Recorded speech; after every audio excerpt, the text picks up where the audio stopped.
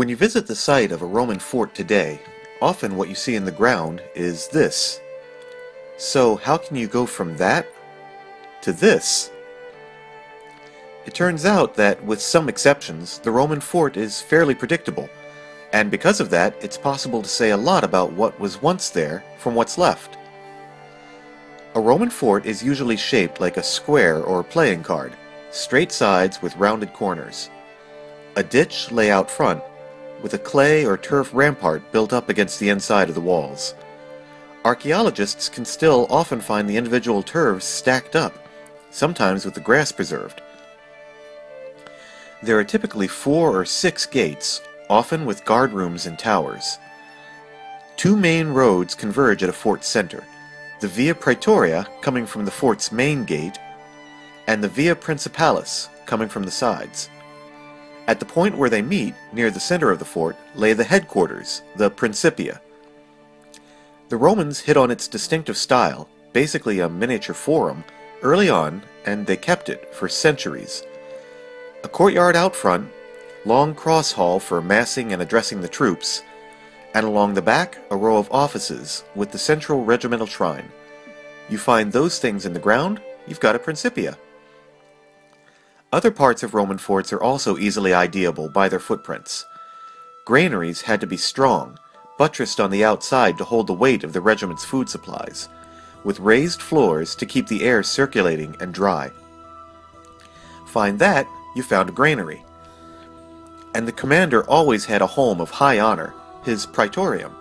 It usually sat next to the Principia, with its own central courtyard surrounded by rooms and offices, some with plumbing or underfloor heating. So that's the central bit of a fort. But what will you find in the rest? That depends on who was garrisoning it. An auxiliary unit could be infantry, cavalry, or a mix of both. They were generally either about 500 strong or about 800 strong.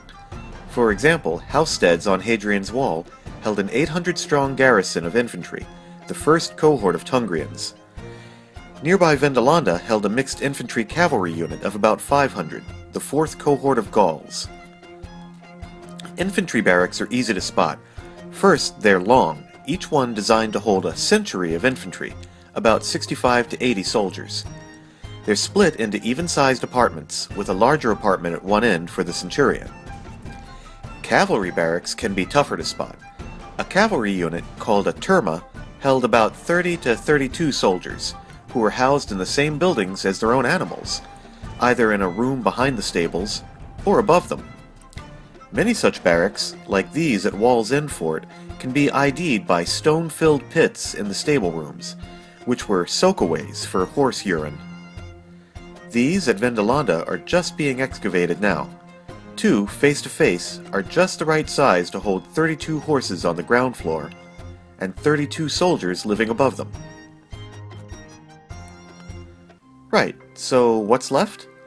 Well, forts needed workshops, or fabricae.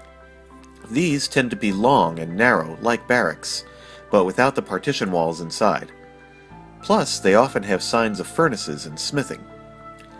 And what happens if you have a praetorium already and find another courtyard building? Call it a hospital. The Vindolanda tablets mention a hospital in the early 2nd century, and this building, dug at Housesteads back in 1898, has various rooms the right size for operating rooms, recovery rooms, and storage areas. The last essential parts of a Roman fort are easy to spot. If you find a small building up against the fort wall with deep drains and culverts, you've got a latrine. Areas of reddened, burned clay in the rampart are bread ovens. Roman forts do come in all shapes and all configurations, but armed with the work of generations of archaeologists and historians, it's usually possible to make sense of those stones in the ground. As always, I hope you enjoyed the video. If so, please hit the thumbs up button and consider subscribing. Thanks for watching!